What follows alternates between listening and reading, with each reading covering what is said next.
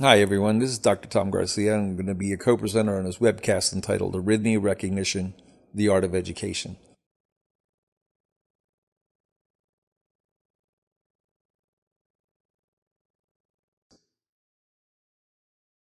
Okay, it's funny. My son just suggested that we need to have a blooper section at the end of this webcast because some of the stuff we have to go back over and fix is really hilarious. But in this section, we're actually going to have some fun stuff.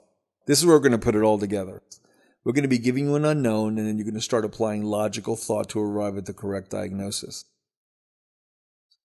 At first, it may seem a little overwhelming. It could be a little mess because you really haven't been used to working with mechanisms to really cause the interpretations. For those of you that have used mechanisms for interpretation, it'll be a heck of a lot easier for you. But it's still a very challenging EKG, and I think you're going to get a real kick out of it. Just as an FYI, this is a really rare case, but it does occur in clinical practice. I just thought you'd be interested in it, and it would give you a good exercise in the practice of putting mechanisms to work for you. As a side note, my son actually figured this strip out fairly quickly. I was completely blown away by the fact that he was able to figure out such a complex thought.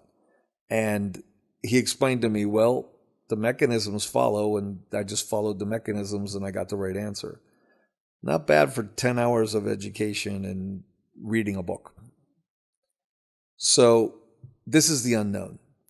I'm going to give you a few seconds to look at it. If you need some more time, just put the webcast on pause, take a look at it all you want, do your measurements, do whatever you need to do, and then come back in and just restart it whenever you're ready.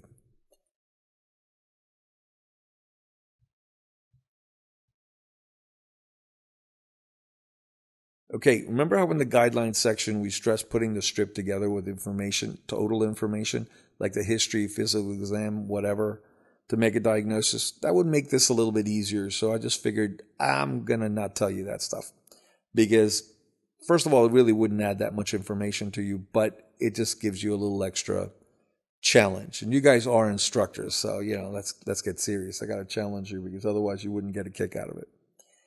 Okay, so is it aberrancy? Is it a different rhythm? Or is it a figment of your imagination? Okay, let me give you the answer. Did that help you out in any way? Well, yeah, kind of. It told us that it was basically normal sinus rhythm with aberrancy. But did it help you learn anything? Did it teach you anything about the pathology underlying the strip? No. It is the correct answer, but just not why it's the correct answer. It's not the total answer. Let's put it that way. So it's aberrancy. Or is it? Okay, we really need to go through the steps to figure out whether this is aberrancy. So let's go back to the beginning. How does aberrancy form? Let's start off by using an analogy. Remember at the beginning of the last section, I talked about how analogies are really forceful and really, really informative to try to get some information across. This is one of them. Now, before we get started, I want you to understand that electricity and water have very common properties. They both fill in every gap, and they take the course of least resistance. That's a couple of them that we're going to be talking about here. For now, let's talk about water, because it's simpler for us to understand the concept of water rather than electricity. So in this case, you have a nice riverbed, and water's traveling down the riverbed because that's the path of least resistance. And it's traveling down just as in a conduction system, you'd have a normal P wave, PR interval, AV nodal stimulation, then the slowing effect, and it travels through the Purkinje system, and then poof, you got the depolarization, and then you repolarize. Nice smooth transition through everything, nice relaxing flow. Now, suppose you had a drought, and then you had a giant thunderstorm. And that thunderstorm dropped a lot of water. And then you have this giant flash flood. All that water is going to take the path of least resistance. And the path of least resistance is the dry riverbed. So now it's coming down the dry riverbed. And let's just add another little variable in there. Let's put a beaver dam right in the middle of that sucker. So the water's traveling down. It's going to hit that beaver dam. What do you think is going to happen? Well, the water has one of two options. It can either break through the beaver dam, which means I couldn't use it as an analogy, or it would overflow. And then it just, by overflowing, it tries to fill in every gap, and it tries to take the new course of least resistance. So that's what occurs in aberrancy. You have basically an electrical conduction, an electrical impulse that travels down, and once it hits a particular block, it starts traveling aberrantly from that point on. And transmission occurs by direct cell-to-cell depolarization. Now, it just so happens that the right bundle branch block has the longest refractory period, which means that anything that comes out of a little earlier or a little sooner could immediately trigger off an aberrant complex because it gets to a point and it gets blocked. From that block, the direct cell-to-cell transmission would occur. So if the block occurs sooner along the right bundle branch block, right after the bifurcation, you'd get a lot of aberrancy. If it happens very late, you'd get a much smaller level of aberrancy. Now, what that block does is it causes that direct-to-cell transmission, as we said. That wave forms a vector that is completely unopposed. And that unopposed vector comes out on the EKG in the terminal 0.04 seconds of the QRS complex. It accounts for the slurring of the S wave in leads 1 and V6, and it occurs for the R prime in V1, okay, which gives you the rabbit ear appearance of RSR prime. It also accounts for the depolarization abnormalities that occur in the ST segments and the T waves, because if it depolarizes by aberrancy, it has to repolarize aberrantly. So you're going to get the different variations on the morphological appearance of the QRS complex. Okay, that's what happens during that cycle. Now I want you to understand a very important thing. Notice that the aberrancy in most of these cases occur during conduction through the right bundle branch. That means that the PR interval is completely normal. What occurred in the SA node, the internodal pathways, direct atrial transmission, the AV node, all that is included in the PR interval. So if that's included in the PR interval, that is unchanged. So normal rate-related aberrancy gives you a normal PR interval unless it's associated with a PAC or a PJC that's triggered off the premature complex. Okay, so do you see any PACs in our strip? When you look at our strips, we see that the P to P interval is exactly metronome quality. It is dead on the money. There's no premature complexes involved there. So if there's no premature complexes, what accounts for the aberrancy? That's an interesting concept. Now, Fish, in the article he published in Circulation in 1973, stated that the rate-related changes could be so small, they could be so minimal, that you can't really pick it up on a surface EKG. You can only pick it up by EPS studies. Is that what's happening here? I really doubt that, considering that my newbie arrhythmia son was able to pick it up very quickly, was able to diagnose this very quickly. And I know he doesn't read, articles from 1973 Circulation, only his nerd father reads that stuff. Now, if you notice the last four complexes, those are the aberrantly transmitted impulses. If those are aberrant, what's the PR interval in those cases? The PR interval is shortened. Didn't we just finish saying that the PR interval will be normal in a rate-related aberrancy? Yeah. So why are they there? That's the question. So is it aberrancy? I don't think so. Bottom line is we don't have an answer to why the PR intervals are shorter in those cases. Now, I do want to give you guys a clinical pearl though. Whenever you look at a rhythm strip, you should always tell your students to make sure that they measure all the intervals. Measure the PR, the QRS interval, the QT intervals, measure the P to P intervals, the R to R intervals, measure all that stuff. If there's an abnormality in those intervals, that's probably where the money lies. Now, if you have a 12-lead ECG, the answer is even simpler. Because if you have a 12-lead ECG, always remember that the longest interval is the one that's the true measurement. Because depending on which lead it's in, you have isoelectric segments throughout it. It could be at the beginning, it could be at the end, it could be all over the place. But the longest interval is the one that takes into account those isoelectric segments that you can't see in the other ones. All right, so keep that in mind. So I see your mind starting to go into an overdrive. You got these blurry thoughts starting to emerge. And all of a sudden, you say to yourself, could this be an accessory pathway? Well, let's take a look at accessory pathways.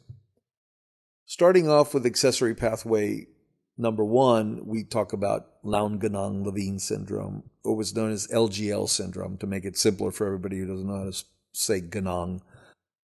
So Lown-Ganong-Levine syndrome is a syndrome where you have a shortened PR interval, but the QRS complex is normal, the P wave appears normal, there's no arrhythmogenic potential to cause a more serious arrhythmia. It's just a shortened PR interval for no reason whatsoever. Originally, they thought it was something that was called the James fibers, which were these little fibers that either went from the atria to the distal AV node or from the earlier part of the AV node to the later part of the AV node.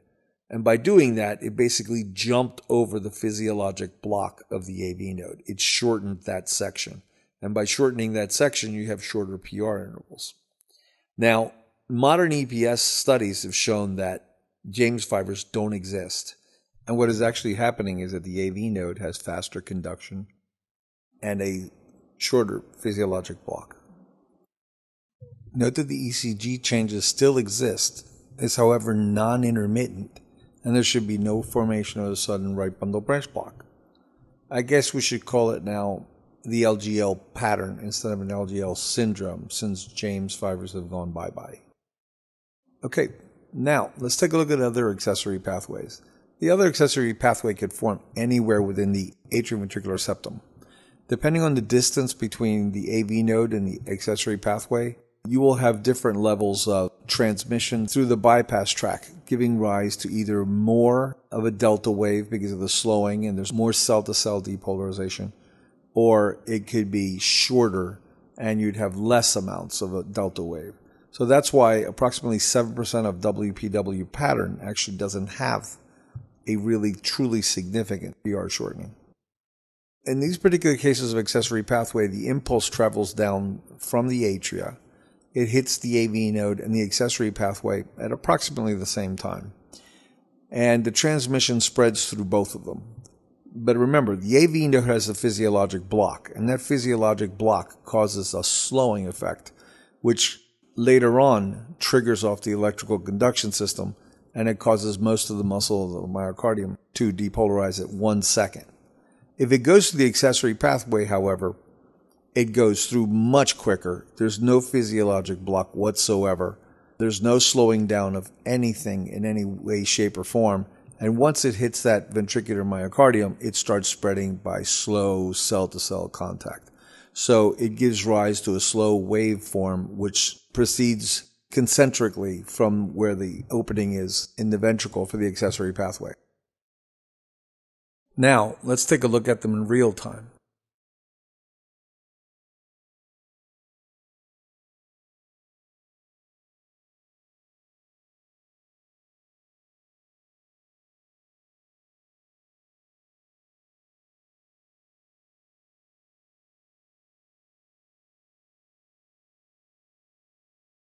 Now that leads us to 2 different kinds of variations of arrhythmogenic potential. Take a look at the first one. This is a kind of arrhythmia that forms when the original depolarization wave comes down and travels through the physiologic block. Now the accessory pathway is nearby, or conditions are just right so that it starts going retrogradely up the accessory pathway. Remember, the accessory pathway has no block either in one direction or the other. So it transfers back up there really quickly. But when it hits the atria, the atrial myocardium is not in a refractory state. So it travels over through whatever pathway it can find, because electricity always finds a way, until it gets back to the AV node and a circus movement's formed. That circus movement will give you rise to a QRS complex that's narrow, because it still travels down the electrical conduction system to trigger off most of the ventricular myocardium. So the good thing about this particular type of arrhythmia is that it has a limited potential for speed. It has a certain rate that it cannot really go beyond. And that rate depends on the AV node, because it is slowed down by the physiologic block. This is a type of arrhythmia called orthodromic AV reentry tachycardia. Now, the AV reentry tachycardia comes in because it involves the AV node, and it involves a reentry circuit that goes backwards through the accessory pathway. Orthodromic means it's going forward through the AV node and then coming retrogradely up the accessory pathway. So that is, once again, orthodromic AVRT. Now, let's take a look at them in real time.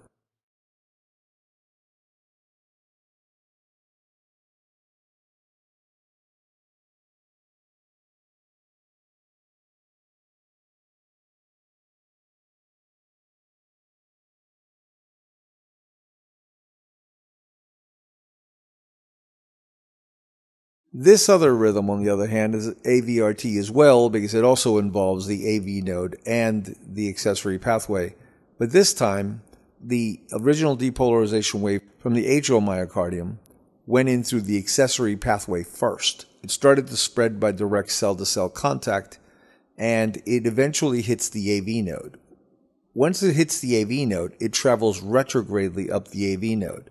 And remember, there is no physiologic block at the AV node if an impulse is going retrogradely from the ventricles to the atria. So it travels very quickly down the accessory pathway, goes across the myocardium, and travels very quickly through the AV node to the atrial myocardium, where it triggers off another circus movement. But this time, there is no physiologic block involved. These arrhythmias can get very, very fast, and it leads to a lot of very serious complications. Now, let's take a look at them in real time.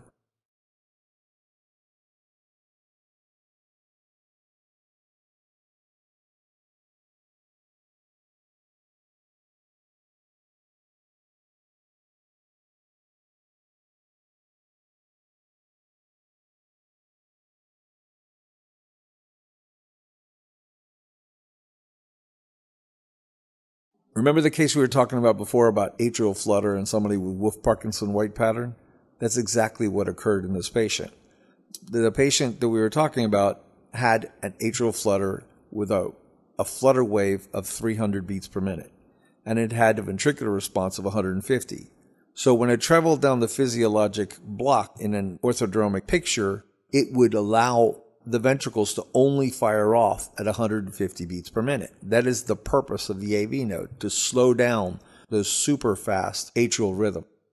But in an antidromic conduction, and once it got to 300, it overrode the AV node. The AV node could no longer keep up with it. And it went down the accessory pathway and back up the AV node. And that formed an antidromic AVRT. That's what this type is called. Antidromic AVRT.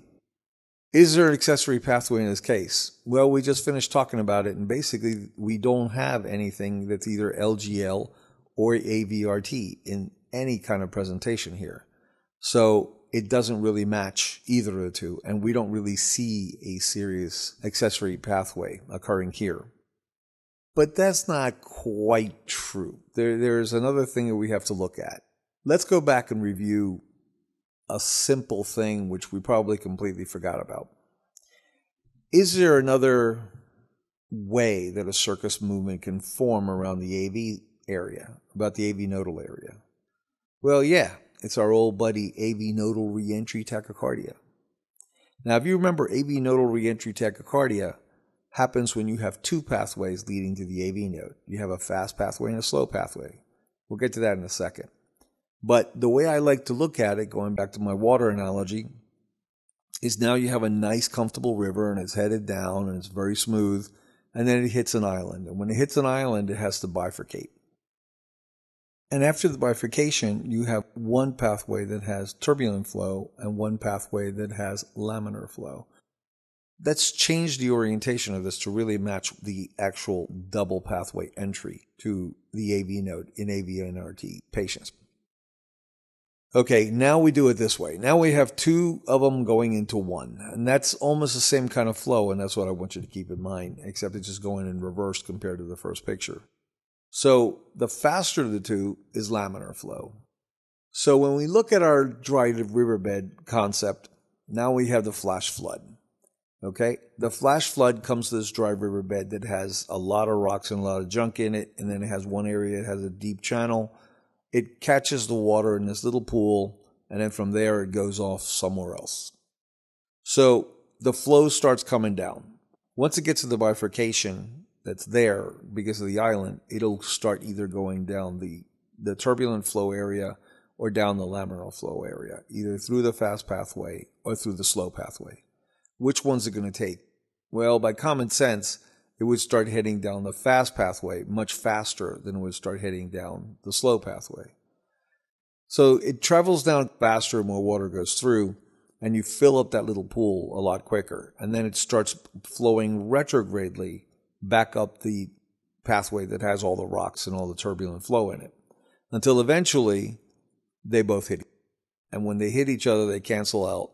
And then even though conduction is still continuing in a slow pathway going forward, they're both feeding the main area down here. Just one is very slow and the other one's very quick. That's the way the dual pathway works. Now, every once in a while, a tree falls down and blocks the fast pathway. So what happens when the flow hits that tree? It stops. So now you have a river flowing that has a fast pathway but is blocked, and then it has a slow pathway. In that case, the flow that actually exists is through the slow pathway. And it'll travel down that slow pathway, fill up the pool, and then begin going retrograde just because it's trying to fill up the space in the fast pathway.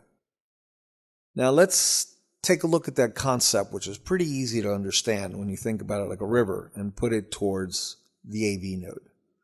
The AV node in these patients has, as I mentioned before, two entry pathways into it. One is called the fast or beta pathway, and it's the anterior superior approach. And the other one's called the slow or alpha pathway, and that's the posterior inferior approach if you look at it anatomically. They both hit the AV node, and then from there they travel on down through the His bundle and trigger everything off underneath it. Now, what happens to these patients when an impulse comes down? Well, the impulse starts traveling down from the atria, and eventually it's going to hit both of those entry pathways at its opening. Naturally, it's going to travel down the fast pathway faster. It's going to travel down a slower pathway slower.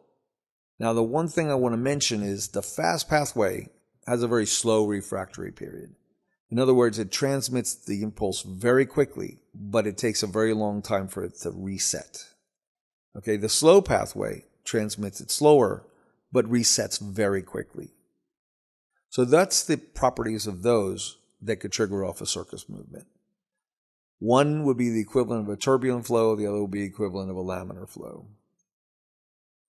Okay, now the impulse comes down, it hits the fast channel, travels preferentially down the fast channel, and it triggers off the AV node and then starts heading up retrogradely up the slow pathway. The impulse is traveling down a slow pathway, crashes into that one, and they both kind of stop at that particular point. So in most cases in these patients, the impulse is transmitted through the fast pathway. Now let's take a look at what that actually looks like in actual motion.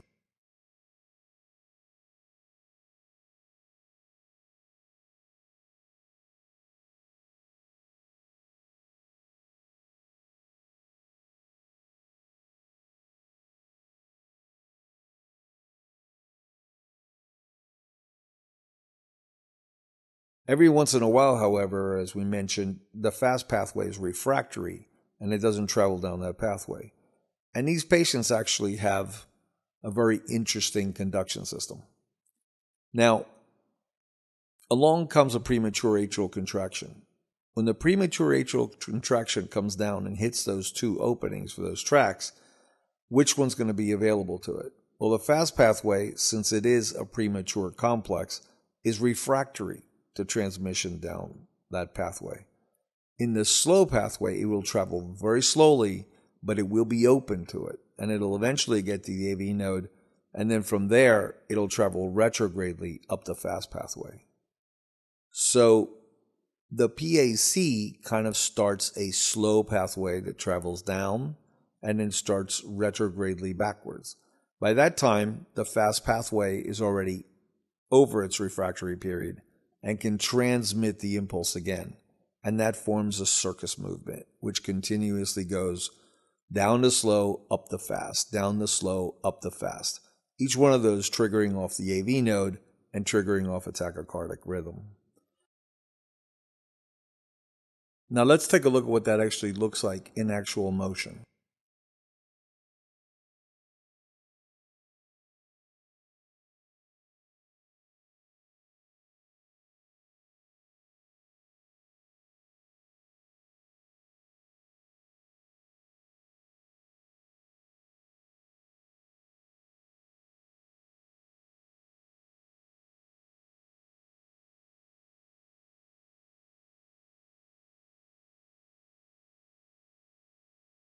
Okay, that's the way typical AV nodal reentry tachycardia pattern is formed.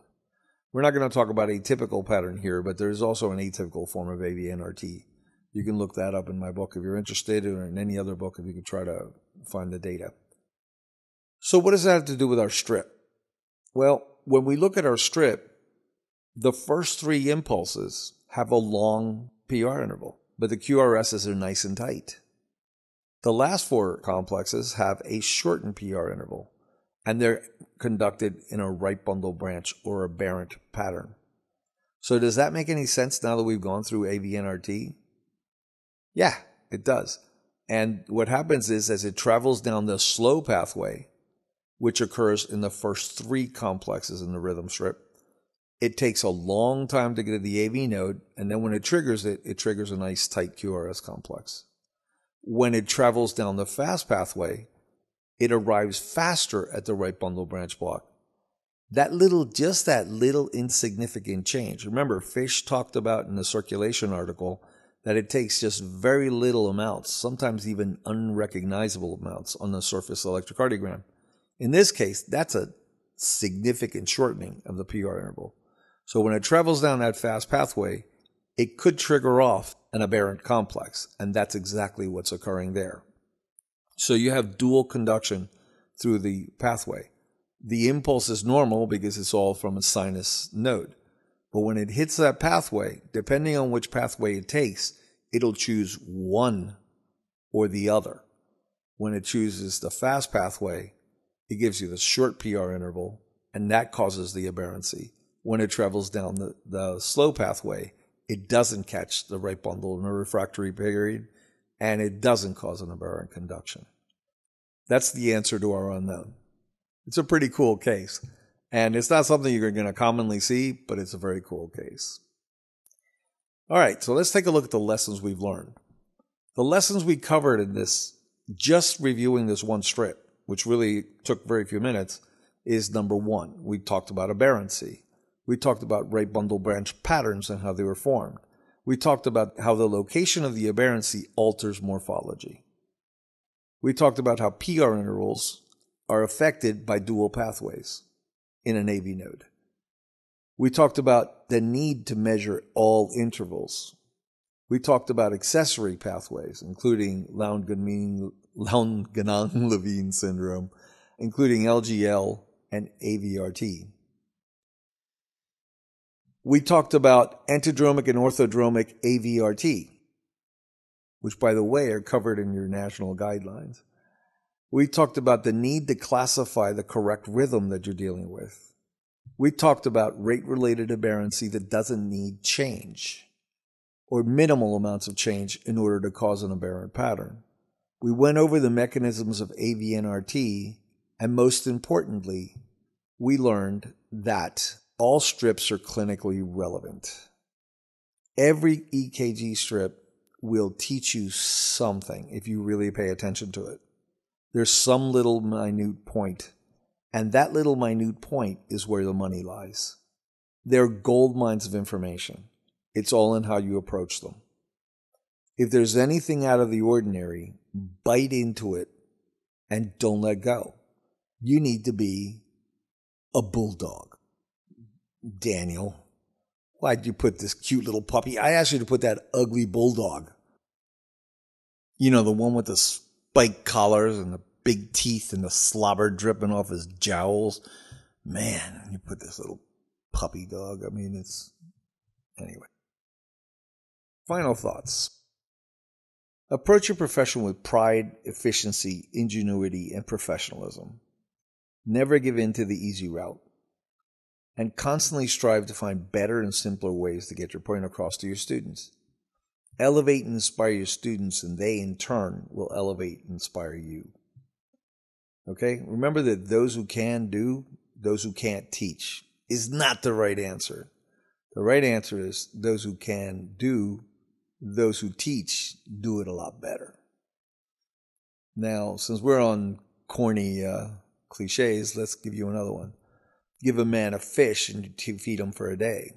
Teach a man to fish and you feed him for a lifetime. Maimonides said that, and it's really one of the best sayings I've ever heard for general impression. But for electrocardiography, a great man by the name of Garcia once said, give a man a strip and you teach him a new pattern. Teach a man a mechanism and you teach him for a lifetime. Giving students a false sense of understanding is a disservice to your student and their patients. If you know the mechanisms, you feed them for a lifetime. There's no such thing as wasted knowledge. When you meet someone, give them the respect they deserve. Learn what you can from them and assimilate what you need and discard the rest. That's something you should do with this lecture as well as anything else. You've heard my approach. You've heard my story. You can either take it or leave it. That's adult education. That's all there is to it. Okay, my philosophy on life is very simple. When you throw a stone into a nice flat pond, you start creating ripples. And those ripples start spreading concentrically outwards until they reach the other side and then they start bouncing back again. So after a while, you have a whole mishmash of ripples all over the place. Well, mankind is a lot of people along the edges of that pond throwing ripples inside it. Your ripples will touch everybody else's ripples around you. Teaching creates ripples. Those ripples reach out in ways you can't even dream. Ego shouldn't be an issue for any educator because your ripples are so broad and so powerful that you're literally changing the future of the world.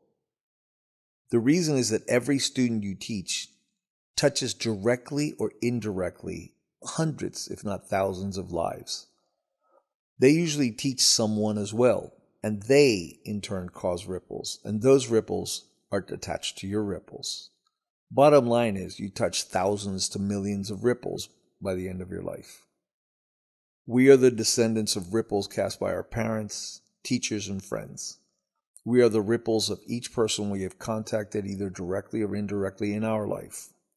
Every producer of an educational show, every writer who triggers off our ingenuity or our thoughts, every poem that we read, those leaders, those teachers who took us to the outer edges of imagination, we are their ripples.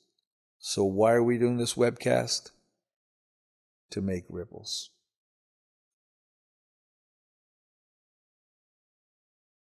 We thank you for your participation in the webcast from the bottom of our heart. I hope you've gotten something out of it and something that you could pass on to your students. If you have any questions or if you have any feedback, I'm going to give you the email where you can send the information to. I'll try to answer each and every one of those as fast as I can. It may take a little longer depending on how many times you write, but I really would appreciate some feedback. And I have a little decision tree here that I want you guys to follow. If the feedback is positive, send me the email to that address. If the email is negative, just do what it tells you to do there. And if you have any questions, please contact me directly, and either myself or Daniel will be happy to answer it depending on who you address it to. Thanks a million.